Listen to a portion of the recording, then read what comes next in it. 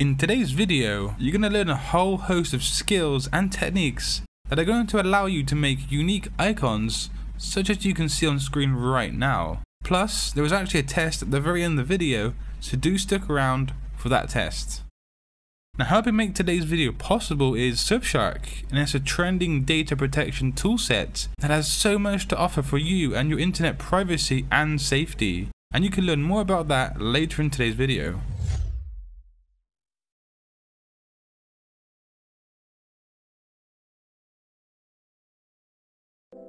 Today, we're going to use Illustrator brushes, masks, and other techniques to make this neat icon design. So let's jump right into it. So make sure that you've got the stroke selected only in the color palette located in the bottom left of your screen, and then press P for the pen tool. Hold down Shift and then click to make a perfectly straight line like so. Increase the stroke weight and then apply the same stroke style that I'm going to use on my line here.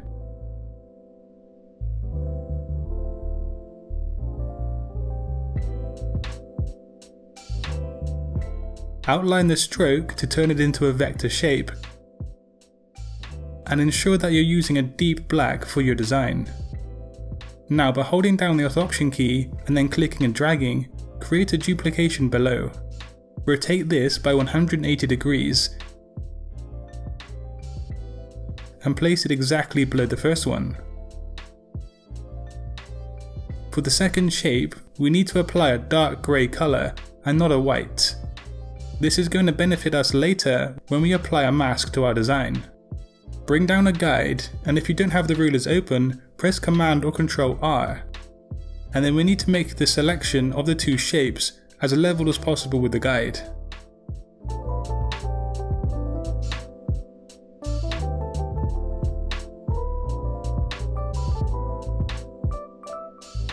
So once ready, duplicate the selection below perfectly, and then press Command or Control D to repeat the process a few more times over. So we're nearly ready to make the Illustrator brush for the icon design. But first, press M for the rectangle tool, and then create a shape over the selection like so. Select everything, and then right or Control click the selection to generate a clipping mask. Now we do this just because it tidies up the edges so the selection isn't jagged. To actually revert the selection back into individual vector shapes, we can use the trim function in the Pathfinder window.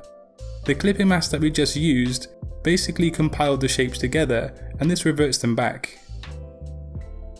We're now ready to make the brush for our design, so head into the brushes window and then click the top right fly down menu to create a new brush. You need to do this whilst your shapes are selected. We're going to use a pattern brush today, and the default settings should be just fine for your design.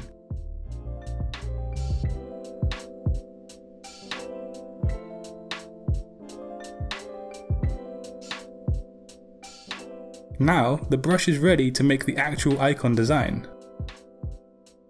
So go ahead and press L for the ellipse tool, and then create a stroke circle by holding down Shift. With the circle selected, click the brush that we've just made in the brushes window. Illustrator is going to apply the brush stroke to the shape, and then scale down the circle until the middle either has no hole or a very small one.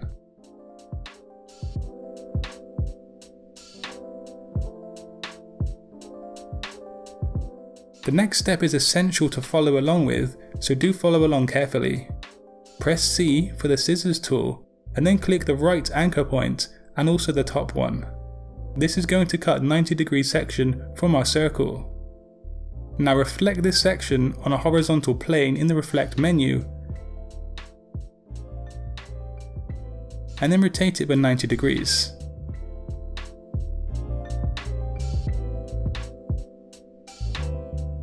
Select every part of the icon design and rotate it by 90 degrees. So now the cutout section should be in the top left. Using the Alt Option key, duplicate the design and then nudge it over so it's exactly in the same position that you can see on screen now.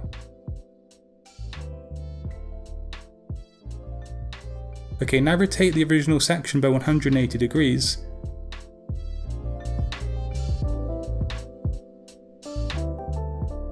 and then bring this part right here to the very front of all layers. We now have the icon design, and you can adjust the placement perfectly by nudging it to the right.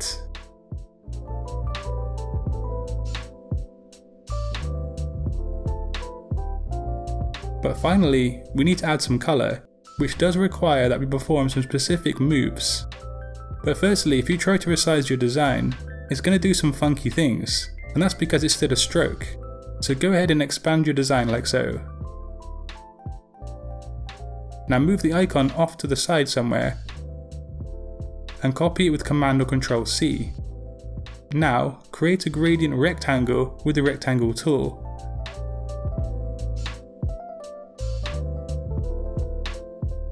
And head into the transparency window.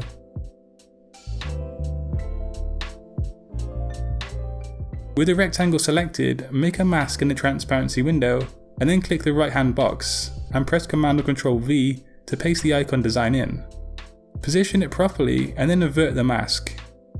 To actually move the entire design around, click the left screen in the transparency window, which will allow you to do that.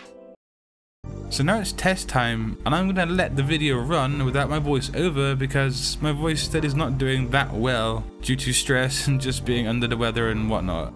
So do read carefully and good luck on the test, guys.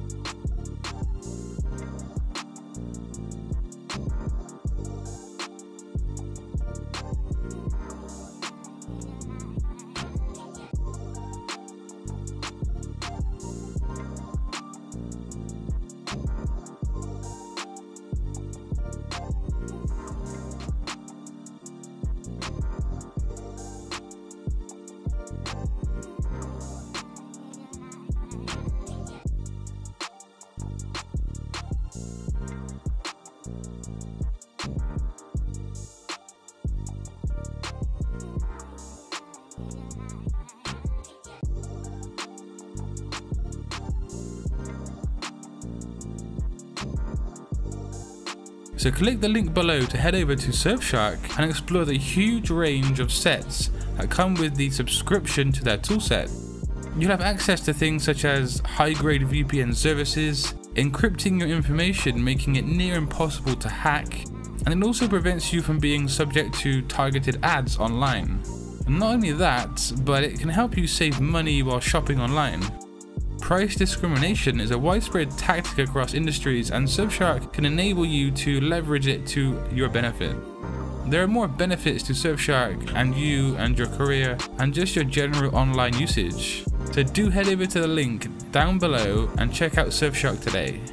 And of course, if you want to keep learning more about graphic design, boosting your skills, and just generally becoming a better designer, subscribe to my channel for weekly graphic design content. I do hope you enjoyed today's video and you've learned some skills on making this icon. And do wait for that video on Friday where I have a comprehensive guide on hierarchy. Until next time guys, design your future today. Peace.